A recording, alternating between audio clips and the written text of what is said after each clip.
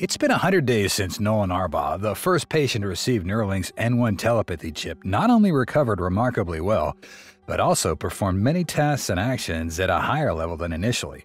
However, a new incident occurred with Noland Arbaugh, which Elon Musk and the company have confirmed. While the issue seems to have been resolved, Noland Arbaugh has just shared his progress and experience so that future patients are not too confused with Neuralink, especially regarding the upcoming Blindsight implantation for the second patient. So, why is Neuralink becoming a miracle in the real world? And I can only imagine where this is going to go.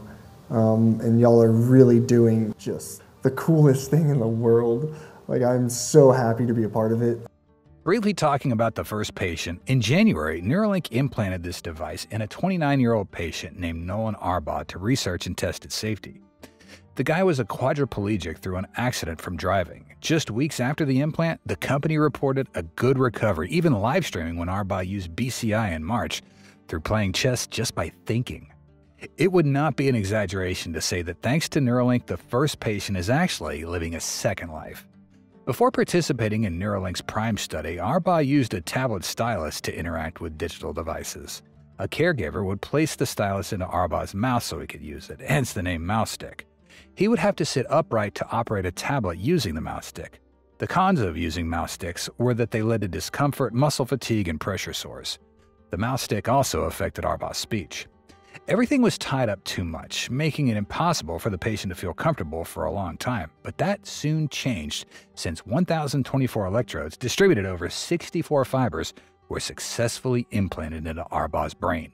As confirmed and announced by the company and the media, in the weeks since his surgery, Noland has used the N1 chip to control his laptop from various positions, including while lying down in bed. He plays online computer games like chess, Civilization with his friends, browses the internet, live streams, and uses other applications on his MacBook, all by controlling a cursor with his hand. Crazier, he has even used the Link to play Mario Kart on the Nintendo Switch, something he had not been able to do since his spinal cord injury. On weekdays, Noland contributes to research sessions for up to 8 hours a day to test the health and further develop new capabilities of the Neuralink chip. On weekends, Noland often spends more than 10 hours a day for entertainment. Recently, he used the device for a total of 69 hours in 1 week, 35 hours for structured workout sessions, and another 34 hours for personal use. Participation in research sessions allows us to evaluate the performance of the Link. The standard measure for speed and accuracy of cursor control in bits per second (bps) calculated using a grid task, as you can see in this video. Higher BPS values indicate better cursor control. During his first ever research session, Noland had set a new world record for human BCI cursor control of 4.6 BPS. He subsequently achieved 8.0 BPS and is currently trying to beat scores of the Neuralink engineers using a mouse with the hope of hitting approximately 10 BPS. The Link is able to distinguish left and right clicks and allow cursor control sufficiently precise to select targets similar in size to the smallest icons and buttons you'd see on a laptop. The ability to select small targets using multiple click types allows Noland to use applications and play games on his laptop that were not possible with his mouse stick. But it seemed like the chip would operate smoothly for decades before starting to degrade. But Neuralink apparently didn't let us in on the secret that a small problem occurred 100 days after implantation. So, what happened to Neuralink? There's no denying that Neuralink has been Elon's most criticized venture, with many ethical and feasibility concerns. However, after the successful telepathy demonstration with Noland Arbaugh, much of the negative perception has been dispelled, and a significant portion of the public is gradually shifting towards supporting Neuralink more. However, to fully convince everyone to trust, it's not certainly the simplest task, especially when the company is still in its early stages, facing significant hurdles along the way, which are widely discussed. According to a recent report from the Wall Street Journal, it seems that Musk and the company may have only disclosed those issues to the public due to the intervention of some authoritative agency, indicating that Neuralink might have indeed intended to conceal this mishap. But everything seems to have been brought to light.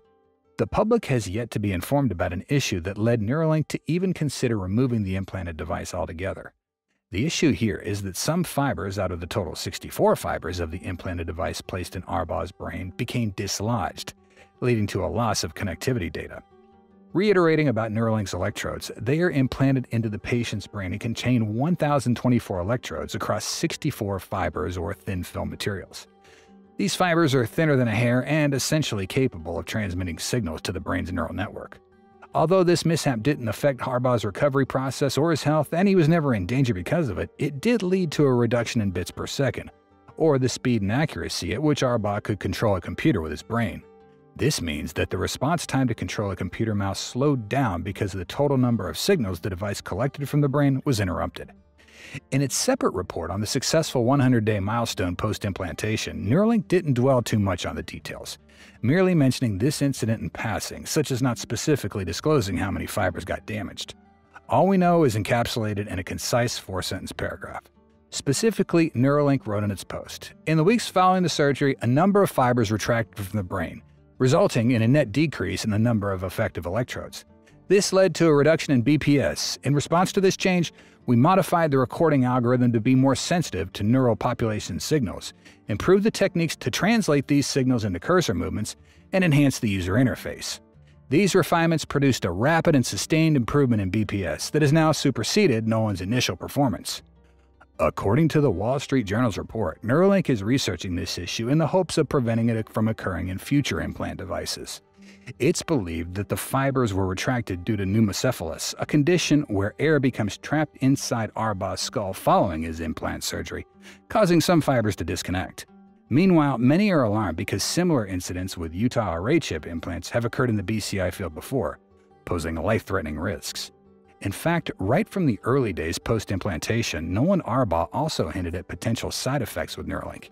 He mentioned in a video playing chess just by thinking, "It's not perfect. I would say we've run into some issues." However, he also candidly admitted, "There's a lot of work to be done, but it's already changed my life. I feel like it's going to change the world." This incident has sparked considerable debate about the safety of Neuralink, with the most concerning aspect being its potential direct impact on the psyche of the next patient slated to use the Neuralink Gen 2 Blindsight product.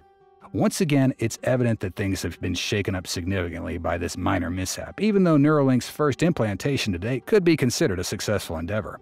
However, given the company's history of alleged information suppression, including reports of the deaths of some animals implanted with Neuralink, the company still needs to provide full disclosure to the media if it wants to avoid increasing skepticism about BCI technology. It's crucial that both the positive and negative aspects are transparently disclosed. On the other hand, we must also be fair to say that Neuralink's first human implant is still a success to be considered a revolution. We need to know that every application in the world initially had errors with gradual improvements. Neuralink is no exception. Although there was a small problem compared to the initial time, the company team immediately resolved it completely and even upgraded it to a higher level. On the other hand, we believe that this is even a good thing because this incident was detected early to increase precautions for the next Neuralink patients. The problem will be more serious when many patients receive the N1 chip without detecting this risk. So it can be said that in incidents, there are always valuable lessons. Analyzing the activity timeline of the first patient using Neuralink BCI like Noland is particularly important for gaining insight into how this technology impacts daily life and advances into the BCI field. The special attention of the medical team at Neuralink to Noland's activities, along with a meticulously recording of every detail of his time and activities with Neuralink, it's a clear expression of care and ensuring patient safety. This careful monitoring not only provides peace of mind for Noland, but also for all individuals who come into contact with and use this technology in the future. What can we expect from Blindsight Neuralink? After completing the first implant surgery dubbed Telepathy, Elon Musk confirmed that the second patient would be implanted with a device named Blindsight. True to its name, Blindsight promises to restore or enhance vision, a remarkable breakthrough in the medical field that we've discussed in previous episodes. Elon Musk particularly emphasized the more impressive ability of restoring vision of individuals blind from birth. While it may seem like a distant dream, with Blindsight, it becomes a reality. The preliminary understanding of the method suggests that the chip will be implanted into the brain with primarily electrode fibers penetrating into the rear of the brain, the area crucial for processing visual images and information. Blindsight may help restore or replace lost nerve cells of this area, or through transmitting images from cameras like GoPro into the brain, allowing patients to see everything around them. Although details about Blindsight haven't been clearly disclosed, it's evidently still a significant step further, as Musk candidly admits. Resolution will be low at first, like early Nintendo graphics, but ultimately may exceed normal human vision. Despite being a distant success, the release of this vision restoration device has brought millions of hopes to those blind from birth or who've lost vision due to accidents. The emergence of Blindsight is not only a significant advancement in BCI technology, but also a testament to the power of Elon's innovation and commitment, along with that of Neuralink, in overcoming life's greatest challenges. Neuralink's current work is focused on pushing cursor control performance to the same level as that of able-bodied individuals, and on expanding functionality to include text entry. In the future, the company intends to extend the link's functionality to the physical world to enable control of robotic arms, wheelchairs, and other technologies that may help increase independence for people living with quadriplegia. In preparation for the treatment of the second patient with a vision restoration product, Blindsight, later this year, the team of experts and physicians at the company still feels a shortage.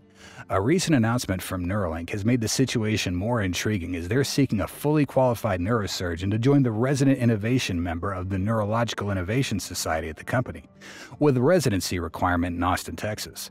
This position not only demands deep expertise in neurosurgery, but also requires flexibility and willingness to collaborate with technical teams.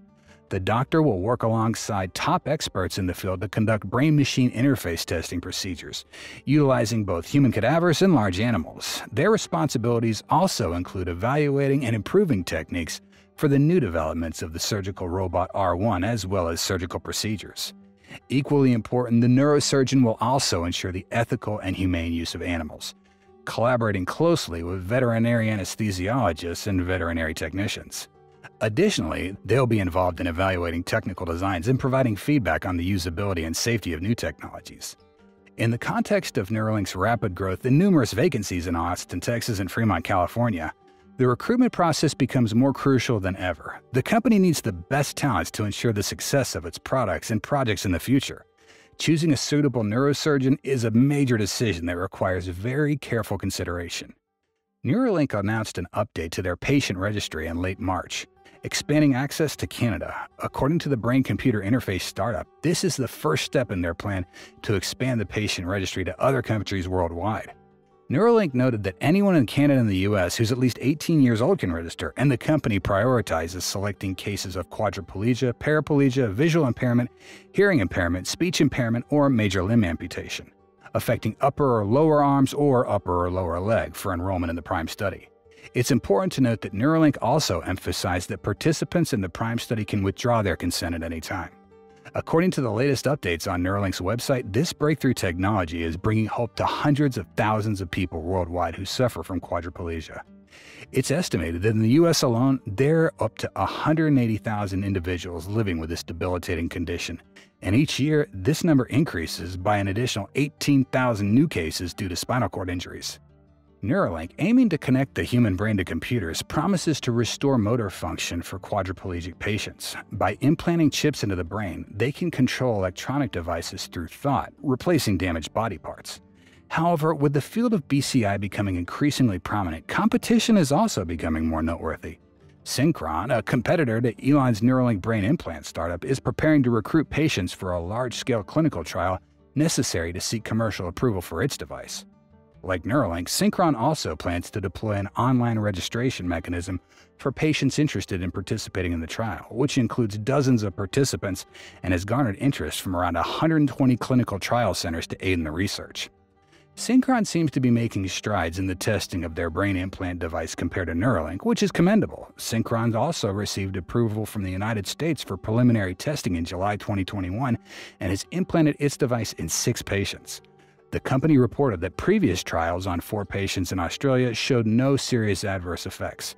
Therefore, while its competitor is improving, Neuralink should also focus on optimizing its product. The development of Neuralink has ushered in a new era in the field of BCI, bringing hope and optimism to those who have permanently lost their motor abilities. However, this technology is still in the research and testing phase, requiring more time for refinement and widespread real-world application. However, the statistics on the discoveries and new capabilities in the first patient show the enormous potential of Neuralink in improving the quality of life for quadriplegic patients. This is a clear testament to the power of science and technology, and serves as a reminder of the importance of investing in research and development of advanced technologies contributing to human welfare. Typically, this type of study enrolls 5 to 10 patients and lasts up to a year. The next step is a feasibility study and then a pivotal study, which is somewhat similar to a phase 3 study for a drug. If all goes well, it will likely take between 5 years and 10 years before commercialization. Neuralink has a long way to go to test safety and effectiveness to qualify for approval by the US FDA to commercialize its technology. If you feel positive about Neuralink and appreciate its development, please comment success. If you have doubts about the risks or side effects of the chip, please share your opinion so we can conduct a survey on the trustworthiness of Neuralink. We value any contributions you might make. We hope you'll have the most relaxing feelings after watching this video. If you did, please hit the like button and join the Tesla Car World family by subscribing to our channel. And don't miss any of our awesome videos by hitting that bell icon. We certainly value your feedback and your time. Thanks for watching, and we'll see you soon. Until then, stay safe, have fun, and God bless. Bye.